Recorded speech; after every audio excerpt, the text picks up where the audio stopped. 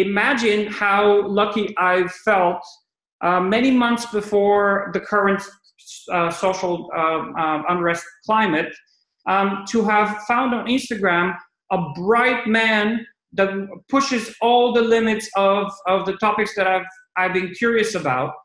And, you know, the person I immediately messaged them through Instagram.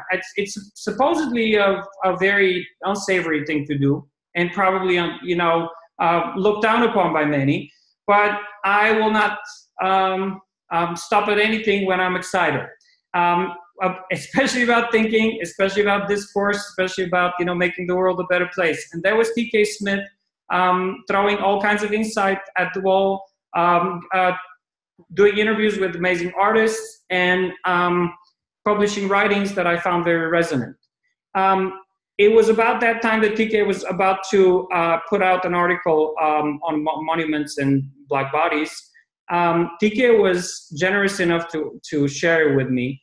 And that generosity carries through our conversations as friends, and also through the rest of his research. Now, a little bit of a bio, and this is sort of the official information that is good to know about TK, because he's quite accomplished. So he's based in Philadelphia now, where he's pursuing a PhD in American Civilization at the University of Delaware. But he's already been very active in the art world. He was the inaugural Tina Dunkley Fellow in Atlanta. He curated a show in Atlanta, the Zuckerman Museum of Art last year. Well, actually earlier this year. And then he's published a lot of work through Art Papers, Burnaway, Arts Atlanta, and so forth. It's interesting because a lot of the artists I admire, and this is what I mean by impactful work, a lot of the artists I admire out there on the scene are artists that TK has written about or interviewed personally, right? So I'm already a fan of the work, and I'm a fan of whoever he's a fan of.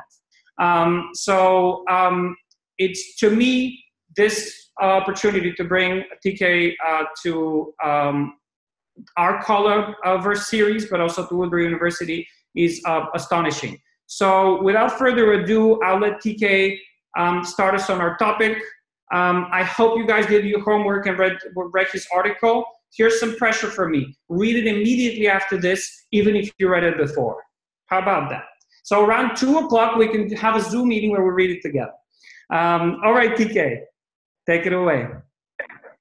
All right. Howdy, everyone. Can you hear me okay? Okay, cool. So thank you so much for this opportunity. Really, the pleasure is all mine. I'm very thankful because COVID has stopped any kind of public discourse I've been able to have with this article. It was very experimental for me, and I'm so thankful y'all all took the time to read it and have come to have this conversation. I really want to hear your voices, but like a long-winded person, I made a presentation that I will quickly get through so that we can begin our conversation. So I'm just gonna share my screen real quick. Let's see. Okay, or maybe not. Oh, let's just do that. Okay. I'm gonna share this screen. So I just made you a host, so you should be able to share it. So, okay, can you see the presentation? Not yet, no? Oh. No? Right now we're seeing your presentation of the Ring Central meeting. If you change your tab to your actual meeting, we should be able to see that. I mean, not meeting, presentation. Okay, give me 1 second. Well, I mean, I don't really have to share it. You could just talk. There we go. Okay, can you see it now? Yes, sir. All right, wonderful. Darn it. Okay, so the Black body in the state, a complex relationship in monumental form. I wanted to start by first saying that this article first appeared in Art Papers, which is an Atlanta-based arts publication that does international coverage of arts and culture. It came out in the spring 2020, so this most recent issue, Art of the New Civil Rights Era, And the physical issue is available for $10 on artpapers.org. But because of the social climate that's happening right now, the uprisings in Atlanta, they have made all content for this issue free. And they've also pledged to make all content produced for the rest of the year either by or for or about Black artists and art workers. So if you are a writer writing about the arts and you're a person of color, please pitch to Art Papers. They're looking for your content, your stories, your artists. And the cover is a Minneapolis-based artist named Shana McCoy. Her paintings are really beautiful. So check them out if you ever get time. So I wanted to start the conversation off by kind of opening up 3 terms that really kind of matter to the article. The first is the Black body, and I use it in this particular article to describe the physicality of the body of Black peoples as a socially constructed, a historically constructed object for commodification. And of course, this comes from a history of chattel slavery, where for the initial stages of this country on into different forms of society today, the Black body is seen as an object, not necessarily as the soul, the mind, the people, the person, a family member, a cousin. It's that Black object that can articulate fear or over-sexualization or a threat. And so the Black body is used in that way to describe the disassociation a lot of Black people feel from their physical bodies when they see themselves as a person, what Du Bois would call the veil, and that socially constructed identity within the United States incorporates that history of chattel slavery, that history of institutional racism.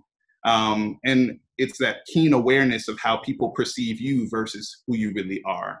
And I just want to caution anyone who is interested in the Black body or writes about the Black body, when you use the Black body, to use it with care and to never dehumanize actual people. It is meant to be used to understand that nuanced history of how Black people have been perceived, specifically in this case in the United States, but really globally. Then I wanted to talk a little bit about the built environment. It's how humans construct or reconstruct the world around them. It's landscapes, it's built structures, it's even the objects we incorporate into our everyday lives that shape us and that we inherently shape back. It can be interrogated to reveal these dynamics within a society: investment and divestment, racism, sexism. Why is there pink deodorant and gray deodorant? Why is there shampoo for men when it could just be shampoo? All of those different things that build our identities subconsciously, consciously. And monuments are just one of all of these different structures that we've created as a species to define ourselves, that in the United States we measure our citizenship upon. So who is represented in monumental form? What histories are represented in monumental form? Why? What's the visual aesthetic, material aesthetic of those monuments? Who are they speaking to and who are they erasing? And then I wanted to define the difference between a monument and a monumental artwork.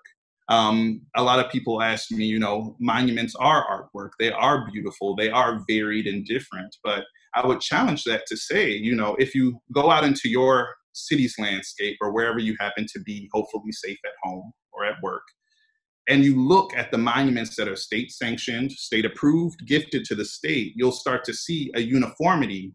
Mount Rushmore, the MLK monument in DC, Thomas Jefferson statues in Paris, King Louis XIII, all of these monuments kind of look the same, versus a monumental artwork that references an artwork made by an artist that is either monumental in scale, in impression, or in the aesthetic reference to monuments within our landscape. So here I have an image of the Kehinde Wiley Rumors of War in Times Square, where he is obviously referencing a particular type of artistic monumental aesthetic material that's bronze, stone, edifice, scale, and size, But here is another version of a monumental artwork. This is Yan Pei-Ming's A Burial in Shanghai at Musée d'Orsay. I saw this the beginning of this year, actually, and it's considered monumental because of its scale and reference. They're humongous. And this space, this picture doesn't do it justice, but these are huge works a monumental scale to memorialize the artist's mother. Very beautiful. And then some of you might recognize Wangechi Mutu's caryatids, which I have been mentioning over and over and over again at the Met in New York City. They just announced earlier this week that the Met will acquire permanently 2 of them, which I have mixed feelings about. So the last thing I want to mention is ephemerality, which can be used a lot of different ways. I've given you some of the definitions that I find useful. Something of no lasting significance: paper, posters, tickets, the things you pick up and put down, the things that you get and are only meant to be used for a moment, and then transitory or written or printed matters that are not meant to be retained or preserved, and then a genus of mayfly that only lives but a day. These are different ways to understand ephemerality when it comes to physicality, how we see an object and how long it's supposed to last in our lives. I mean, if you even think about appliances back in the day, you know, you bought a washer and it lasts your whole life. Now we're starting to understand washers and dryers and refrigerators as something that lasts a year or 2 or 3 based on the quality of how it's made, but also how we understand how that object functions in our economy. So this image here is one I also took called Teddy Bears, Ribbons, and Balloons for an Unnamed Woman. I took it in the West Atlanta neighborhood that I was living in before I moved here to Philadelphia, where I was just walking around the neighborhood looking at ephemeral ways that Black people, because it's a predominantly Black neighborhood for the moment, were memorializing people they had lost. And a woman was shot at a polling station in Atlanta. This is right outside of a church. And they don't mention her name. They don't have any pictures of her. But what they did was they collected these teddy bears, these balloons, these ribbons, all of these different, you know, there were flowers there that have decayed, and it's remained there out of respect. Part of the ritual of that kind of memorial is that it decays, that it slowly fades with time, which speaks to a different cultural language of memorialization. And that's all I had to say. So we can get started with these questions. The first being, what structures in your immediate American landscape? So I'm assuming that you're all American and in America, but if you're not, please ignore that. Ignore the American part. Ignore the America part. And just tell me about structures in your landscape that have shaped your identity.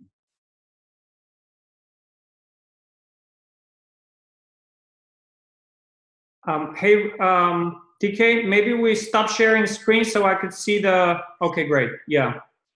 And then, because I'm supposed to moderate this and I'm not fantastic at it. All right, any takers for this first question?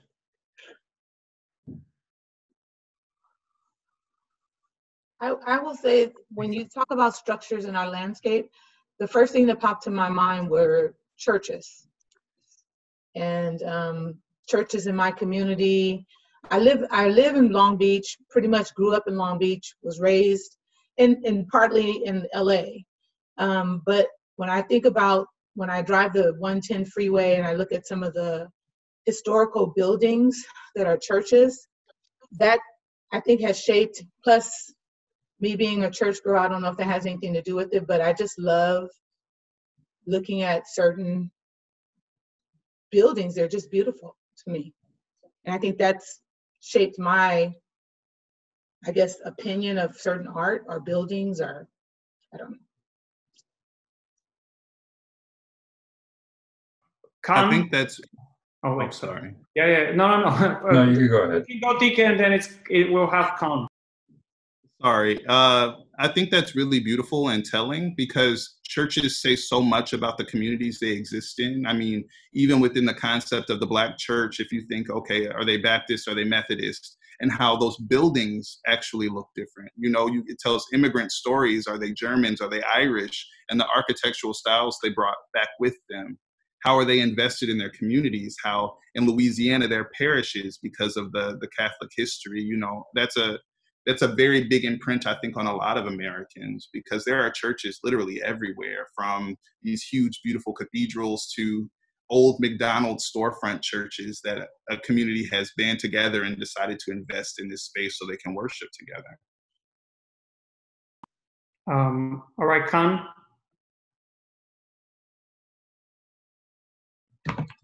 So I'm an architect major, so I spend a lot of time focusing on the built environment. And when I like respond to this question, I'm looking at instances that, let me pull it back up. Instances where we see built things, our own fabric of our society in some cases, and then we don't see it in others, and how that starts to change culturally, right? Like we have the American ideal is like the white picket fence as like an example. That fence is part of our built environment that starts to embody the American dream, right? But being like Black, instead of a picket fence, you might see a barbed wire fence, or just those fences with the diamond shapes on it. I forget the name, but right. And so those things start to play around with how you envision and start to imagine your own identity in America.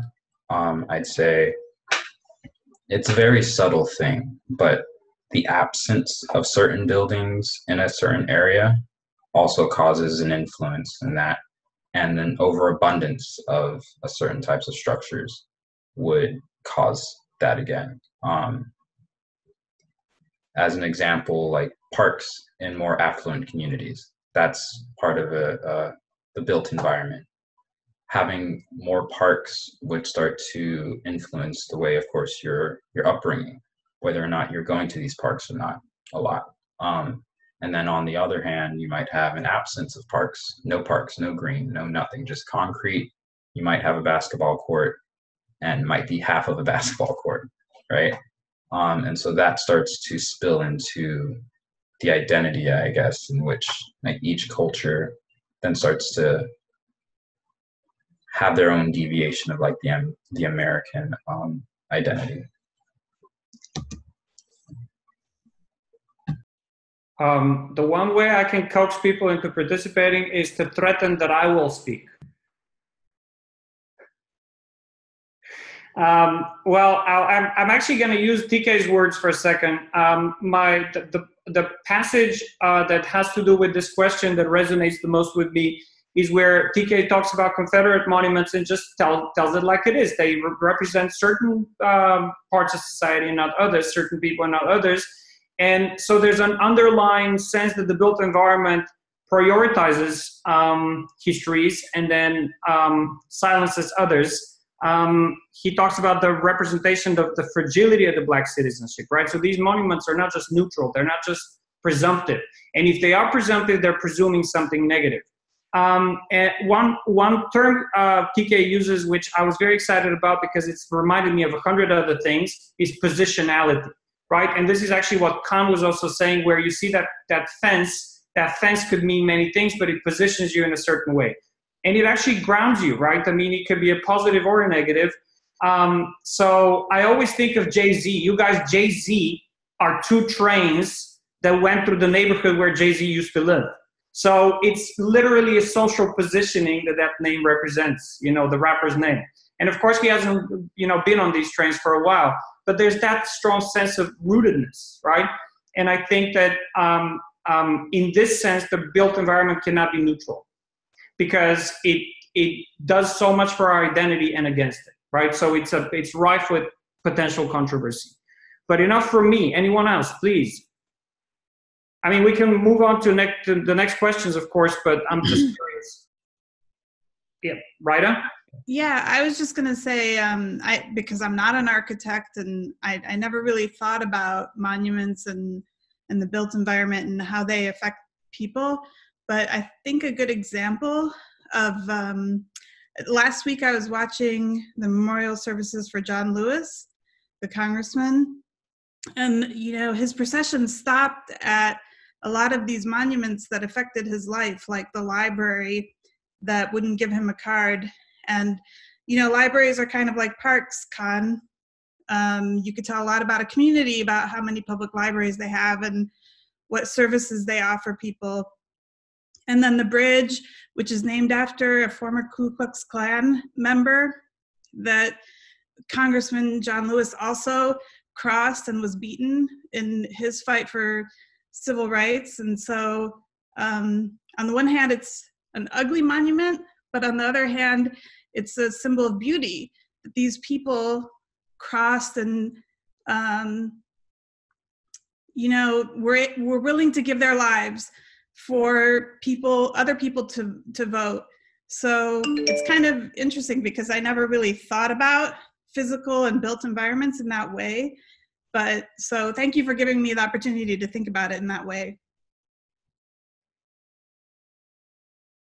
Should we maybe move on to the next question, TK? And then of course, oh, there's Lisa.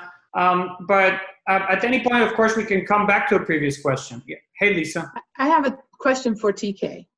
I just recently saw an article about my alma mater, my high school, which is not far from where I live now, the community wanting to rename it because the name that it has now, the person has been linked to racial or bigotry, and so now they want to change the name of the high school. I have mixed feelings about that. What would you say? Because of course, that's my alma mater, and I'm just kind of, I like where we are, but I understand where we're trying to go. I think you're bringing up a lot of you are bringing up the complex intersections of symbolism, right? Like all of us live here in this environment. All of us, you know, to Khan's point, I think, you know, you recognize when you live in the community with the raggedy grocery store, not the really nice grocery store with the fresh produce, that affects who you are. You know, you recognize when they don't allow basketball hoops at the park, but they allow tennis courts. You know, you recognize these things, but it's still home. And that's one of the most beautifully difficult things about being an American and being marginalized is this is home. This is where we are, and it's problematic, you know. And I think that personally, I think things should change. You get new information, your relationships to things change. And it's not that it shouldn't have ever have been what it was. Sometimes it shouldn't have been, but it's that everything has the ability to change. Your high school experience still gets to be the same, even if the name changes. Now it's just got a name of someone who hopefully doesn't re-traumatize people, you know, and who we honor in our public space, in our schools, in our streets, you know, who we name libraries after, who we have public funerals for and who we don't, says a lot about what we care about, you know. My high school had a plantation in the back. It's Taille de Noyer, you know. I went to high school in St. Louis, and there was just a plantation chilling in the back. It was open on Sundays for tours. And it's like, do I, you know, it's a part of my high school experience. Do I think they should tear it down? Is it a part of history? These are questions I guess all us alum have to ask. But at the end of the day, it's not about me so much as it's about the student who's there now. You know, being in St. Louis after Mike Brown got shot, do they really want to go to a high school with the plantation in the back? You know, how does that shape who they become? And so thank you for that question. I think it's hard, but things can change, and for the better, most of the time for the better. Hopefully you try, but I'll use that to segue into the next question, if you don't mind, which is there a monument that you have experienced that you feel honestly depicts Black people?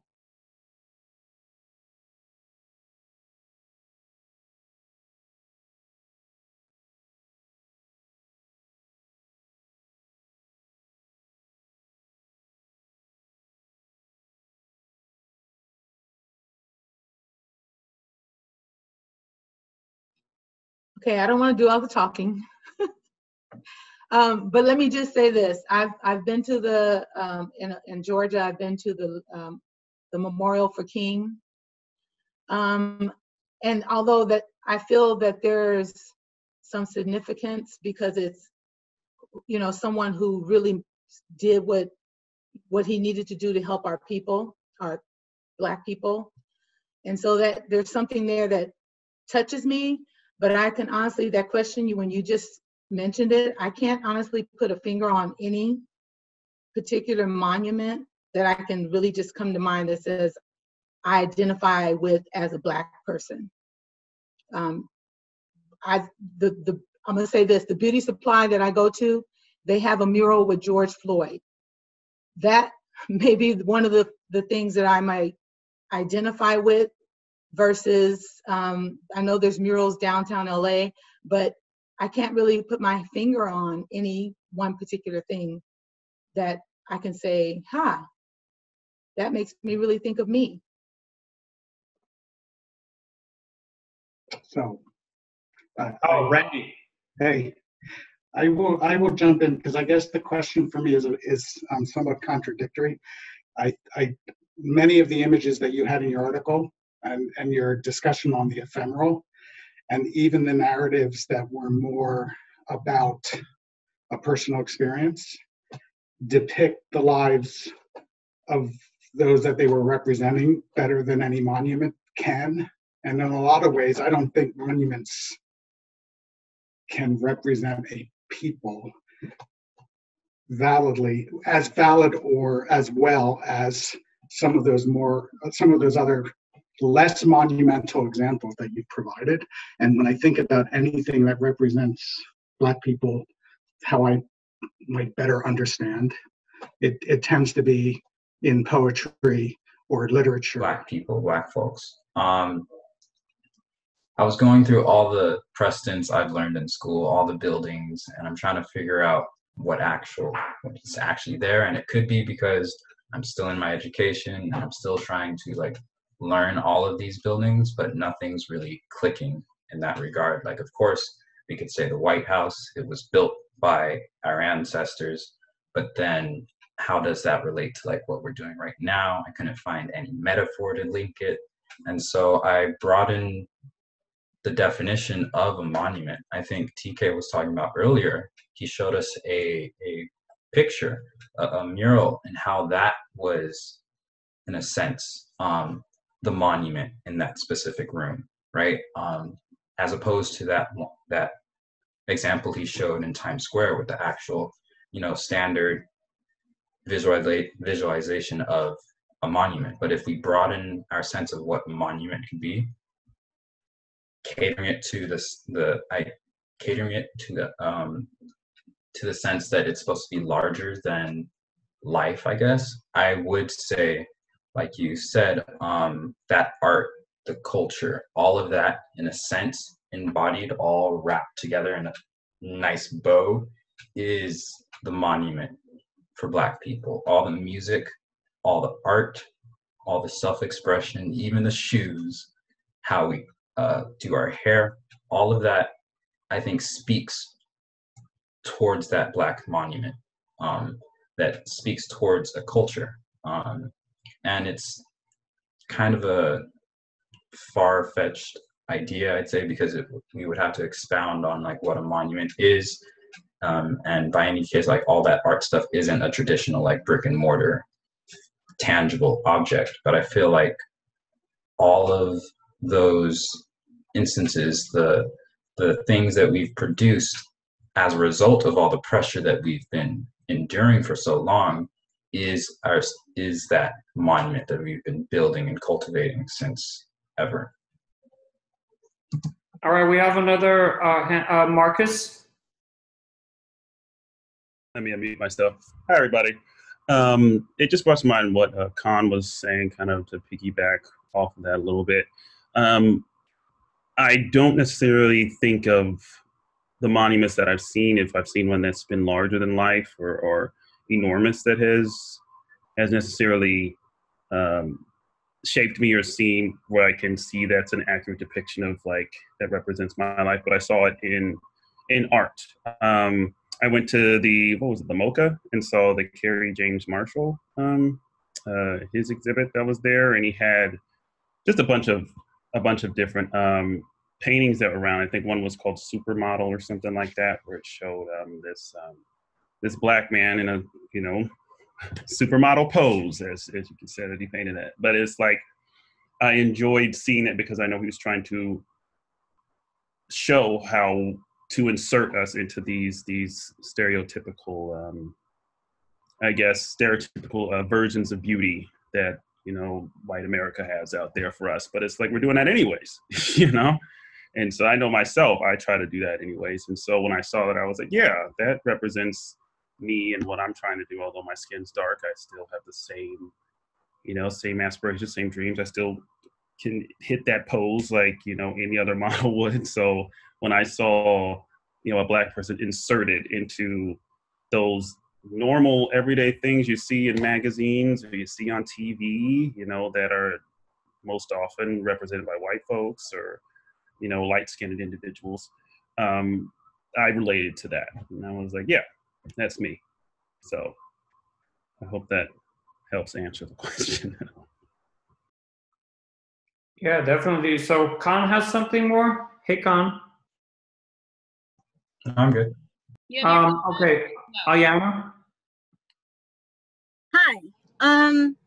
At first, when I heard this question, I was thinking, I can't think of anything. I've never been to the South.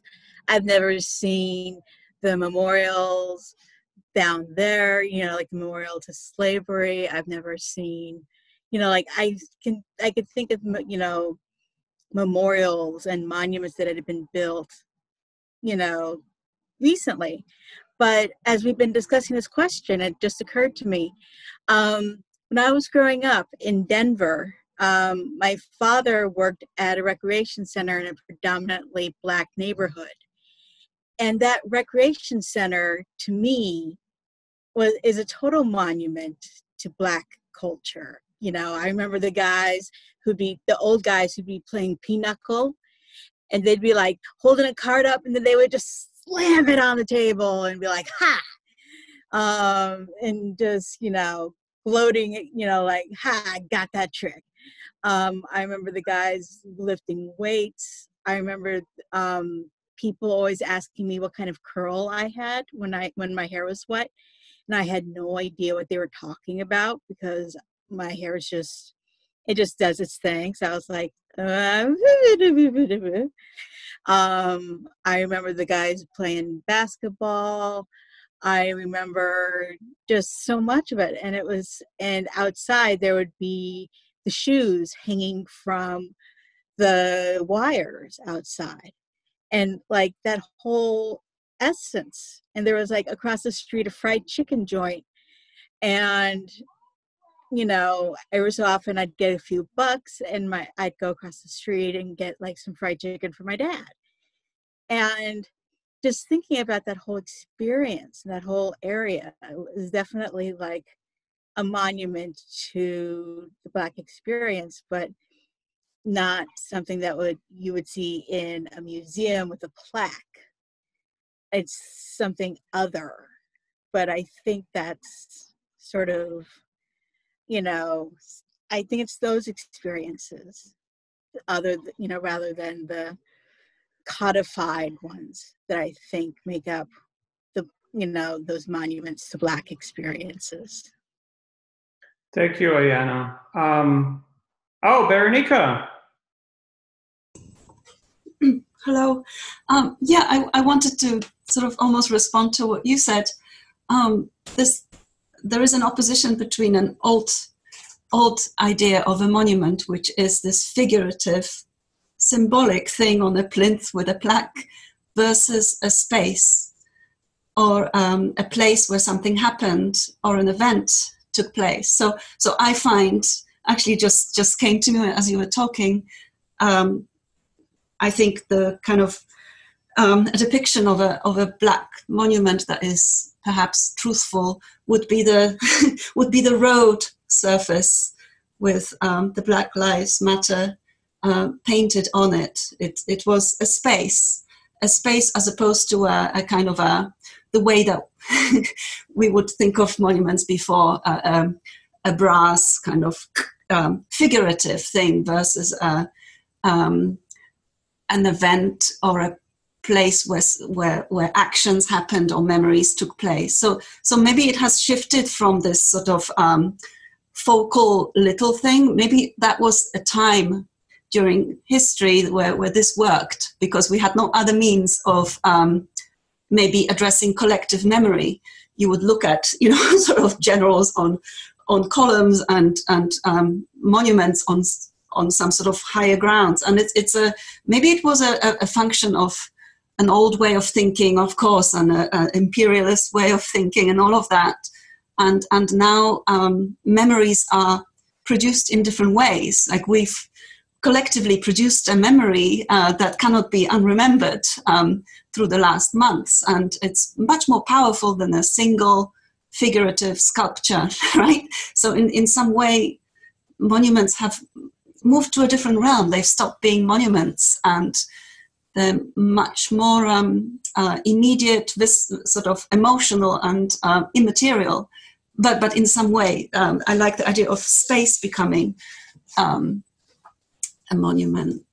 Thank you, Veronica. Can I pop in quickly? Oh, of course, Khan. Yeah. How about we do this meeting until 3 o'clock? Everybody? Okay. It'll be really quick. I believe it was, and I hope I don't butcher your name, Ayana. When you're giving your spiel, my brain was like working, and you helped me remember. There was alumni of Woodbury's School of Architecture, Jermaine Barnes. He's a trailblazer in architecture right now, and he did a bunch of research on like Black architecture and starting to define like what that is, and all this talk about monuments and having like this physical built tangible object that like defines like Black folks. He goes to say that it's the porch. It's the porch where we hang out in front of our house. We have our eyes on the community. We say hi to our neighbor, right? It's the porch in which we hang out. It's the porch where you come up from school, see your parents having some iced tea. Like that, I'd say, would be the closest thing that we have to a monument that encompasses at least the majority of Black culture, just because that's the platform in which a lot of that culture is acted on. You see people smoking on the porch, you see people playing music on the porch, the kids playing on the porch. And so I believe that it's the porch that is that monument that we have that defines, or that closely defines, Black culture. And the Black Lives Matter writing on the street, they've called a plaza, which of course is the gathering space, is the communal space in the center of the town. So I think that the naming there is really important. Khan, thank you for bringing up one of our illustrious alumni. We also have Damar Matthews, a recent alumnus who has been making waves in Black architecture. I mean, it's heartening to know that some of at the forefront of these conversations, we have students of Woodbury University, and most recently, Damar's project was featured in Forbes magazine, whatever that means. I guess it means a huge platform, so we're happy. All right, back to TK. Thank you all so much, because this conversation that we're having now is tapping into exactly the point of the article. My research as a scholar, as a curator, is to get people to think critically about their bodies and the worlds that shape their bodies, and the how much autonomy they have to shape the world in turn. You think about those structures that have been built around us and how they influence us and inflict power on us. But we don't talk, I think, enough about how you singularly can inflict power back. How do we speak back? Where do we find our space when you don't have the means or the space or the time to build a marble monument to some great leader in your community, or your mother or your sister? What do? You get a tattoo. You carry them with you on your body, and your body is ephemeral. Your body will decay. What do? You put up teddy bears and balloons, and everybody in that community knows what that means, and they probably know who that person was, and they know not to remove it. They respect it because it's understood. It's not that I'm necessarily saying that there isn't a monument to us. It's that I'm saying that when in this particular conversation about Black people in America, because we can start to talk about all kinds of marginalized people in the United States. But when I'm talking about, what I'm trying to say is we have the power to memorialize just as well as the state. We have been doing the same work, just like the state has been doing. It's just an issue of valuing the ephemeral, like we do the seemingly permanent. And it's understanding that it is seemingly permanent. Nothing, just like we mentioned earlier in this conversation, there are monuments that are standing without heads. There are monuments now that they've thrown in bays. They're now trying to change the name of a high school. Things can change. And the natural nature of Black culture's monuments is that they are meant to change. They change naturally, and that mimics healing, it mimics memory, and it mimics how we share orally history, how history can change, depending on whose perspective is added to the pot. So thank you all so much. You're getting right into what I want Black people to do, which is value their cultural contributions to the built environment, to the landscape. I've never seen, or I should say, you've been in a neighborhood that is really run down, and then you turn a corner and you see one of the most beautiful murals you've ever seen in your lives. It's about making something out of nothing and really, really valuing that tenacity and that ingenuity that comes with that. So anywho, thank you. And I'll ask the next question, which is, what is a monument or monuments that you believe should exist now in your community?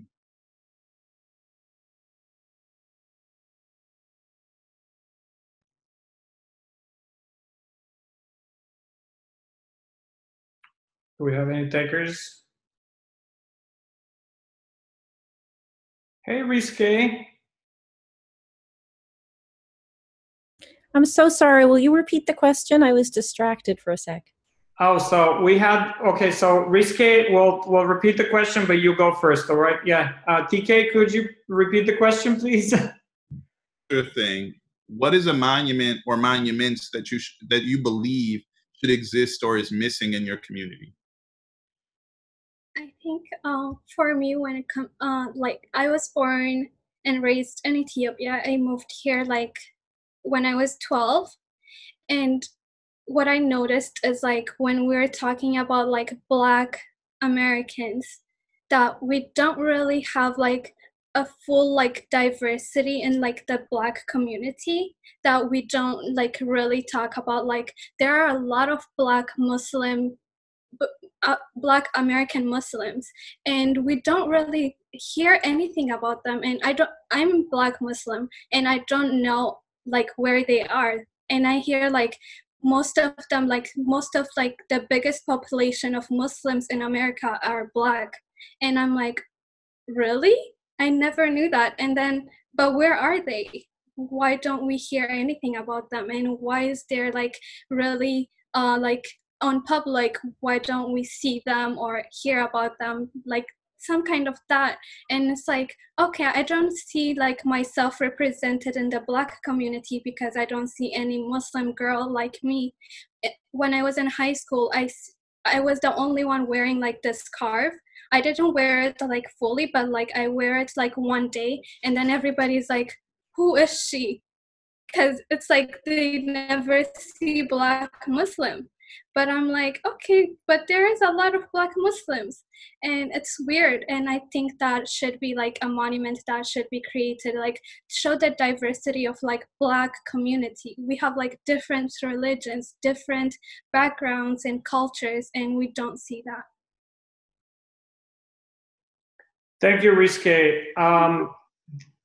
It does go back to the issue of intersectionality, which TK Smith brings up in the article, and it's been alive and well in the literature for about 30 years, but our politics is yet to catch up with it.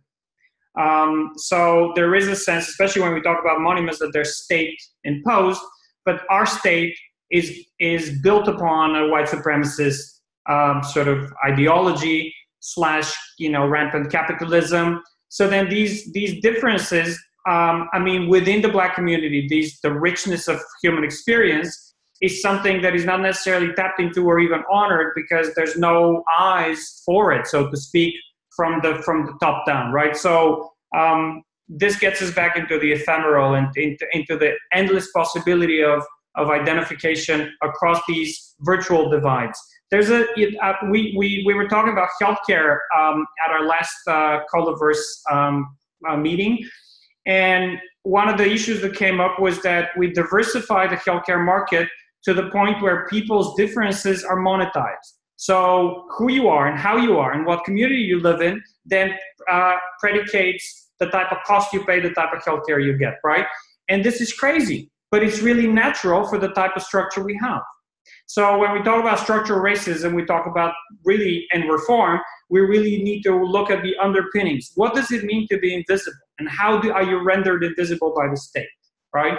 And I mean, thank you, TK, for bringing up this issue of ephemerality, because the ephemeral is actually the most powerful gesture to make to the state, right? A projection on a Confederate monument is nothing. It's not even there. It's just a visual symbol, but it's so potent, and we've seen it and we honor it. The same thing with the Black Lives Matter Plaza, right? It's just paint on tarmac, right? Here today, gone tomorrow, and yet so resonant, right? So anyway, thank you, Rizke. I get very passionate. Also, I'm an immigrant, but guess what? Also an American. Deal with it. I've been here for a couple of decades now. All right, someone else, please. Can I just add on to what you said, Roshan? Yeah, Because I do think that you're right, but the important thing about the ephemeral, because I also value that a lot, is that it requires constant work that a monument doesn't. When you build or design or create something that you think will stand for 200 years, as opposed to something that has the power to influence or affect someone for a day, you need to do one every day. And then you need to pass on the ability to do one every day to an entire community so that it continues. And I just think that that's an important part of ephemerality and an important part of the narrative of everyday people, that it just has to constantly flow. Thank you. My example is a mural in Brooklyn of Old Dirty Bastards welfare card. Look it up. A rapper who passed away about 15 years ago, his welfare card that he used, and it's notorious, there's a mural on Putnam and Franklin in Bed-Stuy, Brooklyn, and it's a mural, but it's really more important to the neighborhood than any possible monument the state would ever place in its vicinity. And it's just, paint on a wall. But it is, the colors are vibrant and they're being renewed and replenished when needed. And then all the kids in the neighborhood, it's a place to congregate. It's a sort of like a virtual plaza on the side of a bodega. It's astonishing. I used to live around the corner, so I'd go there to sort of pay respect and take all my friends. When they visited Brooklyn, that's the first place I took them. That's my landmark. Okay, Marcus. I guess for me I really do enjoy the conversation, everything on the ephemeral. But I do think of things, when I think of monuments, I do think of things that are long lasting and can stand the test of time. And so what I would like to see more of in my community is more statues of Black people of all different sizes and shapes that, are doing, everyday aspirational things, if that makes sense. It's just a lot of statues that I have seen in my experience have always been, the majority of them have been, we're in states of oppression, like breaking chains, shirtless, reaching for the sky, standing across from each other, no clothes on, that type of thing, which I think those are great and those are awesome. But I would love to see, like Kehinde Wiley, his monument that's in New York. I think that's great. It changes, viewpoints, and it changes the narrative a bit. I would love to see more type of experimental, maybe slightly abstract types of art that put, Black people in a different realm, a different echelon, So that's just, if that makes sense, I hope it does. I would just like to see more everyday Black people, doing great things. Okay. Yeah. Thank you. I think, oh, Rachel. I would just like to partner with that. Like, I would love to see that as well. I think because the ephemeral is great, but there is the reality that you can have these things that last for 200 to 300 years, as Randy was saying. And we're talking about wanting equality, which is everybody's treated the same. And so if we want everybody to be treated the same, then we should have statues of minorities just as prevalent as there are statues of white people. Because you want to have the children that are raised up with those images and with those monuments being normal. You want them to be able to see these and feel representation through that as well. So those are just my 2 cents. And kind of to go after that, I'm just thinking in the sense of the children that come after, it would be great, for young Black kids or kids of any nationality to see that as a normal part of life. Like when there's kids that are out there that Obama is the first president they ever knew, and they're just like, oh, Black man's president, that's fine. That's just how it is. With myself, with probably everybody on here, we remember like, when's that going to happen? So the kids that are around today, it'd just be great to see, Black people in a whole different light. So. Great. Should we move on to the last question, TK? Because we are running out of time a little bit. Sure thing. The last thing just to comment on that, I just shared in the chat an artist who is doing exactly what you're asking for. And to bring that in is that artists, not the state, but artists are doing this work in lots of different ways, whether it be through statues that are permanent or through ephemeral performances or through light projections or through ballet performances, graffiti. Artists have been doing this kind of work and on every medium and every level for as long as there have been monuments, because they're responding to power and the lack of power that they have. So last question is, what are some of the personal ways that you mourn, commemorate, and celebrate in your family or your community?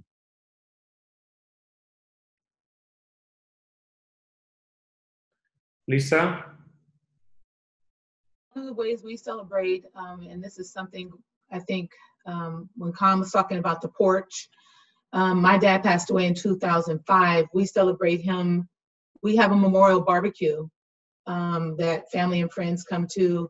Didn't do it this year because of COVID, but his birthday is 7/11, which is, that lucky numbers or whatever. But we come together on the 4th of July and we just call it the Leroy Butler Memorial Barbecue. And that's one way we celebrate our family. We celebrate where we've all come from. And we get together and we have a really, really great time.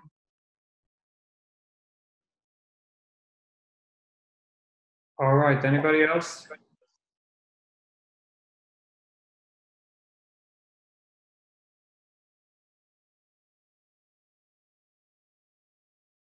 Oh, come on, you all have stories to tell. That's the personal question. That's the how about you question.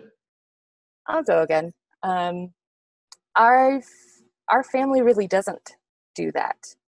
So I thought this was a very interesting question.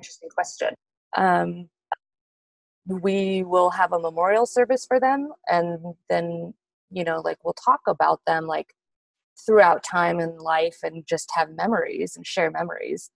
But I guess that's the way that we memorialize people. But we don't, we've never gone to grave sites and placed flowers, or we've never had like the barbecue like you were talking, Lisa. I guess for us, it's just sharing memories with each other when that person comes up. Thank you, Rachel. Oh, Yana. I was thinking about this, and my great-grandmother died in St. Louis, and it turns out that the cemetery where she was buried was like plowed over to make condominiums or something like that.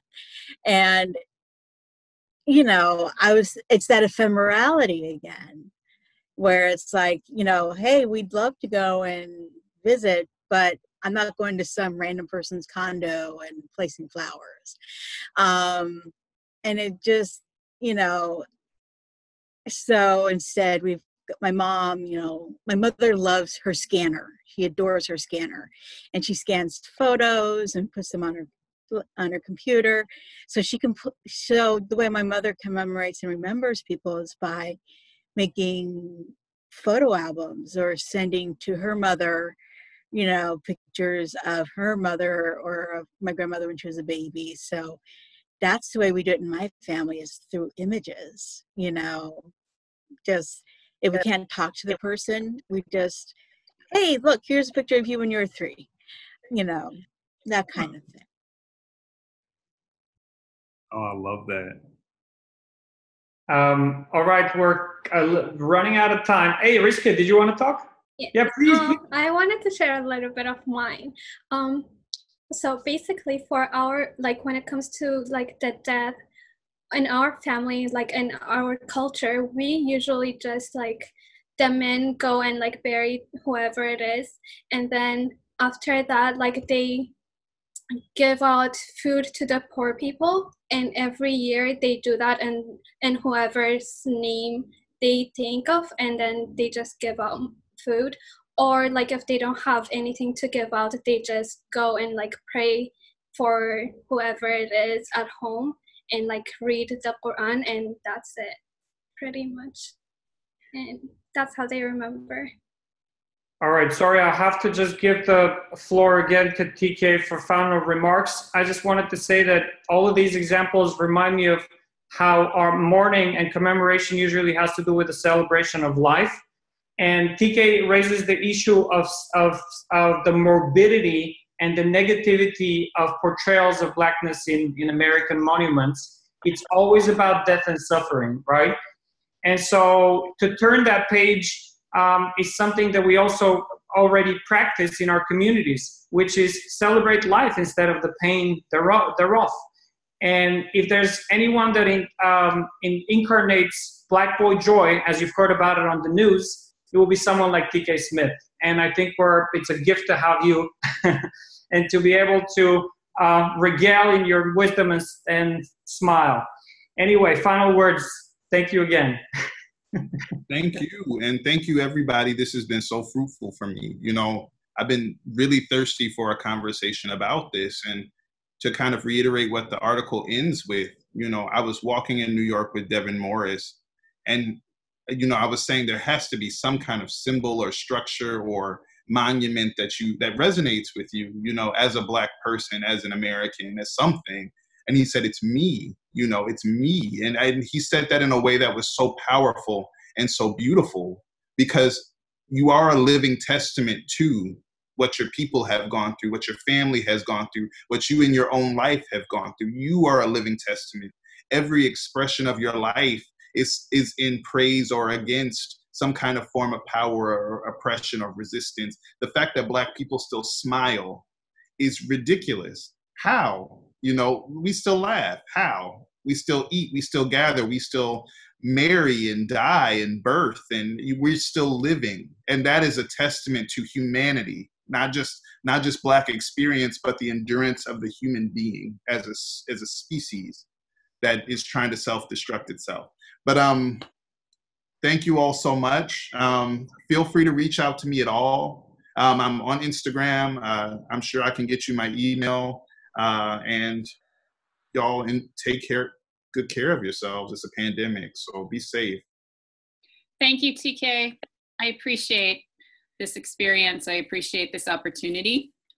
I just wanted to say to everybody that CoLa-Verse is taking a bye week in 2 weeks, and so we'll be back in 4 weeks, which is September 3rd, and we're moving to a twilight time for the semester. So we're not having these discussions at 1 anymore. They'll be at 5 to 6 or so. And I think we're doing a second half of the monuments discussion on September 3rd. And Dr. Amy Converse is leading that discussion, and it'll be more probably art history oriented. So, join us in 4 weeks for that. just wanted to mention that. Also, you know, obviously, if you want to hang around, some of you I know probably have to go, but if you want to hang around and keep chatting, Ring Central keeps letting us do that. So we can stay if you have more to say. But thank you. Thank you for coming. Thank you for participating.